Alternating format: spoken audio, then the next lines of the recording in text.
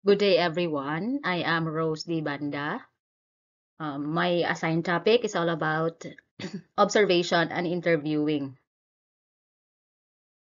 Learning objectives. At the end of the lesson, students must be able to A. Explain what is meant by the term observational research. B. Describe at least 4 different roles an observer can take in a qualitative study. C. Explain what is meant by the term participant observation, non-participant observation, and naturalistic observation. D. Describe what a simulation is and how it might be used by a researcher. E. Explain what is meant by the term observer effect and observer bias. F. Describes the type of sampling that occurs in observational research. G. Describe briefly the 4 types of interviews qualitative research use. H. Explain what a key actor is. I. List at least 3 expectations that exist for all interviews. J. Explain what a focus group is. K. Described briefly why an informed consent is needed in an interview research. And L. Give at least 4 procedures qualitative researchers use to check on or enhance validity and reliability in qualitative studies. What is an observational research? An observational research is used to refer to several different types of non-experimental studies in which behavior is systematically observed and recorded. The goal of observational research is to describe a variable or set of variables. Observation helps solve business problems. It will help you research and work out what problem is. So example, if a certain company experiences a decline in sales, when they conduct observational research, they might discover that there is reduced brand awareness in the market. There are 4 different roles of an observer in qualitative study. One is a complete observer. This is a detached observer where the researcher is neither seen nor noticed by the participants. It is one way of minimizing the Hawthorne effect, as participants are more likely to act natural when they do not know they are being observed. The role of a complete observer is just that, a role at the opposite extreme from the role of a complete participant. The researcher observes the activities of a group without in any way participating in those activities. The subjects of the researcher's observations may or may not realize they are being observed. Number 2 is observer as participant. Now, in this role, the researcher has only minimal involvement in the social setting being studied. There is some connection to the setting, but the observer is not naturally and normally part of the social setting. The third one is the participant as observer. Here, the researcher is fully engaged with the participants. The researcher gains access to a setting by virtue of having natural and non-research reason for being part of the setting. As observer, they are part of a group being studied. The fourth one is the complete participant. The complete participant is a fully embedded researcher. It is almost like a spy. Here, the observer fully engaged with the participants and partakes in their activities. When a researcher takes on the role of a complete participant, his identity is not known to any of the individuals being observed. The researcher interacts with members of the group as naturally as possible, and for all intents and purposes, as far as they are concerned, is one of them. What is a participant observation? It is an approach to data collection in which researchers become active participants in the group or situation they are studying. In participant observation studies, researchers actually participate in the situation or setting they are observing. And then the non-participant observation. It is a research technique whereby the researcher watches the subject of his or her study with their knowledge, but without taking an active part in the situation under scrutiny. In non-participant observation study, researchers do not participate in the activity being observed, but rather sit on the sidelines and watch. They are not directly involved in the situation they are observing. And then, what is a naturalistic observation?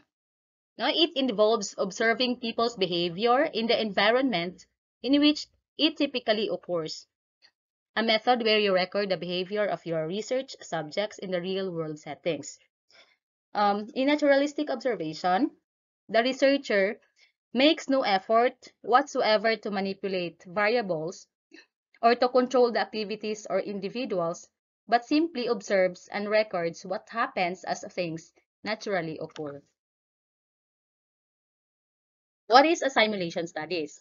Now, to investigate certain variables, the researchers sometimes will create a situation and ask subjects to act out or simulate certain roles. The researcher, in effect, actually tells the subjects what to do, but not how to do it. This permits a researcher to observe what happened in certain kinds of situations. An example of simulation studies is a fire drill. Now, it reenacts the real-world scenario of a fire in a building or an environment with the purpose of teaching appropriate actions in the event a real fire is encountered. Now, the purpose of these simulation studies is to obtain empirical results about the performance of statistical methods in certain scenarios, as opposed to more general analytic results, which may cover many scenarios. The main disadvantage in simulation study is their artificiality. Situations are being acted out, and there is no guarantee that what the researcher says is what would normally occur in the real life. And then, observer effects. Observer effects is also sometimes referred as Hawthorne effect. The presence of an observer can have a considerable impact on the behavior of those being observed, and hence on the outcomes of the study. The observational data that which the observer records inevitably to some extent reflects the biases and viewpoints of the observer. There is always a problem of reactivity in observational research. Getting around the reactivity problem involves staying around long enough to get people used to the observer's presence. There are two things can happen, particularly if an observer is unexpected. One thing is he or she is likely to arouse curiosity and result in a lack of attention to the task at hand, thus producing other than normal behavior. The second thing is the behavior of those who are being observed might be influenced by the researcher's purpose. An observer bias. See, it is also called experimenter effects or detection bias.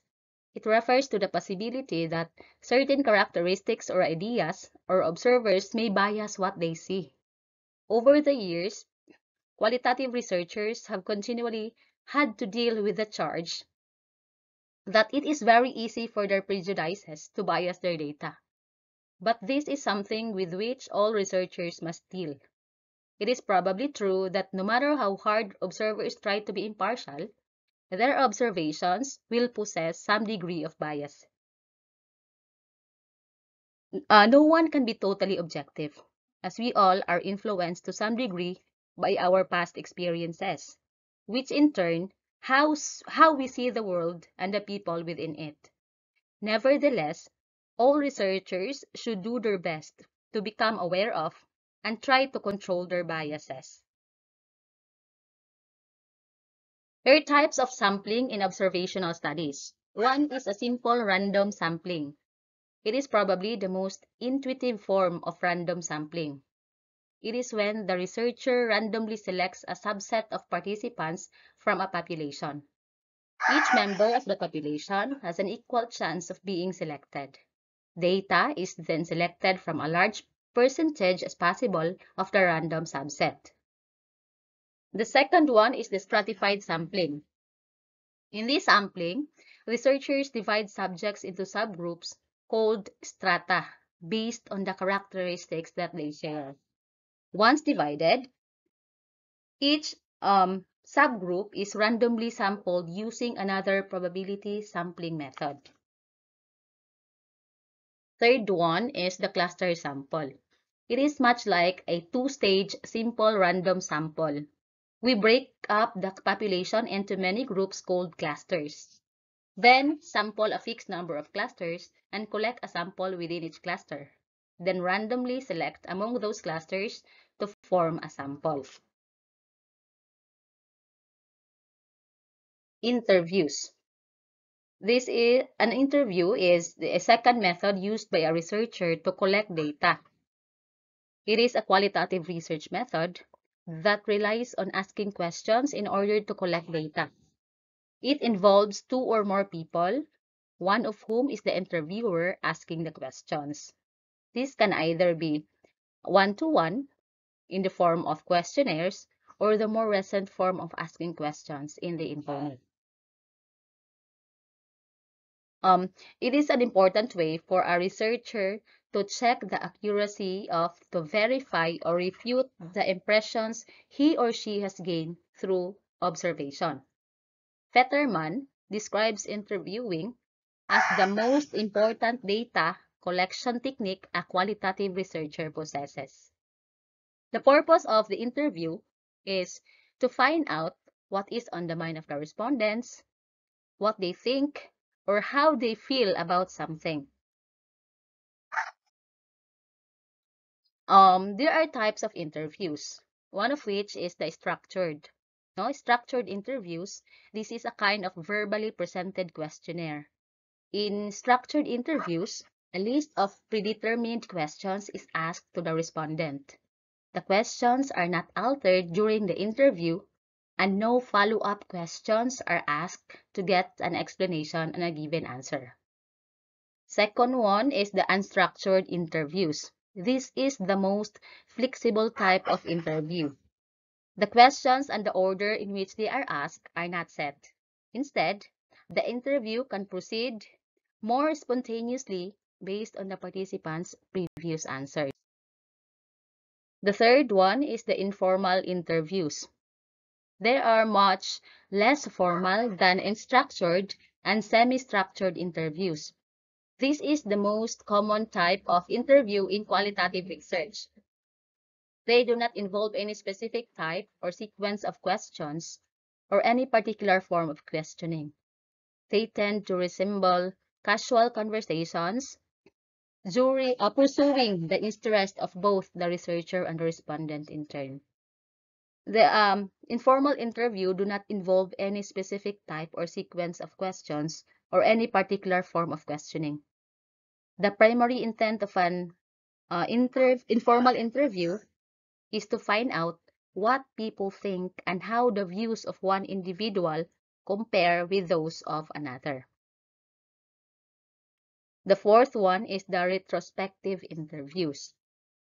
This type of interview can be structured, semi-structured, or informal.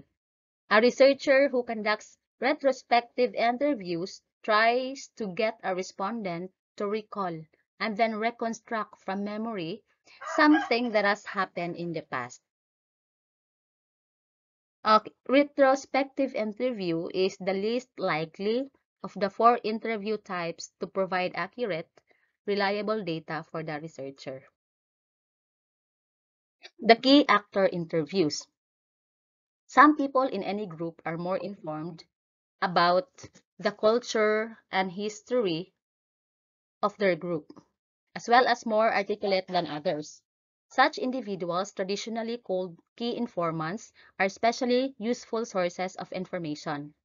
Fetterman prefers the term key actors to avoid the stigma attached to the term informant.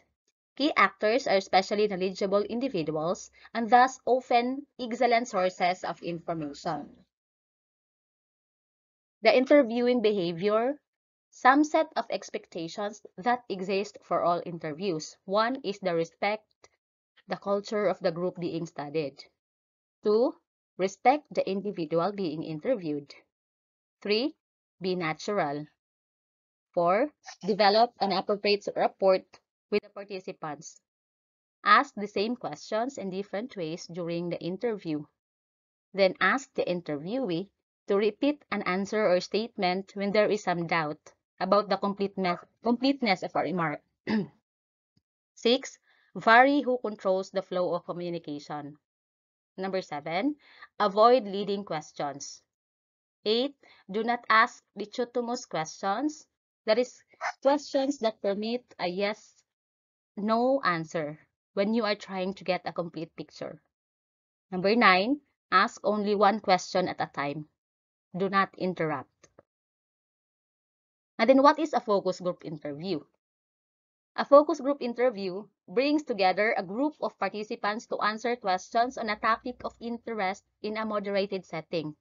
In focus group interview, the interview asks a small group of people, usually 4 to 8, to think about a series of questions. The participants are seated together in a group and get to hear one another's responses to the questions. Often, they offer traditional comments beyond what they originally had to say once they hear the other responses. They may agree or disagree. Consensus is neither necessary nor desired. The object is to get at what people really think about an issue or issues in a social context where the participants can hear the views of others and consider their own views accordingly. The ethics in interviewing, the necessity for informed consent. What is an informed consent? An informed consent provides detailed information allowing participants an informed, voluntary, and rational decision to participate in the study. Knowing the purpose of the study, how long it will last, the procedures involved, and details outlined in informed consent. The purpose of informed consent is to assure the researcher that the participant knows every aspect of their participation in the trial, what procedures to look like, and the potential outcome, including the benefits and the risk. Megan Hosley, 2021. The informed consent, no, participants deserve to be protected from such vulnerability. Furthermore, interviewers also need to be protected against any misunderstanding on the part of the participants as to the nature and purpose of the interview itself. The procedures used to check on validity and reliability in research studies. One is using a variety of instruments to collect data. 2. Checking one informant's description of something against another informant's description of the same thing. 3. Learning to understand and, where appropriate, speak the vocabulary of the group being studied.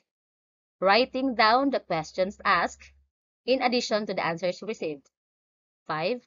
Recording personal thoughts while conducting observation and interviews. 6.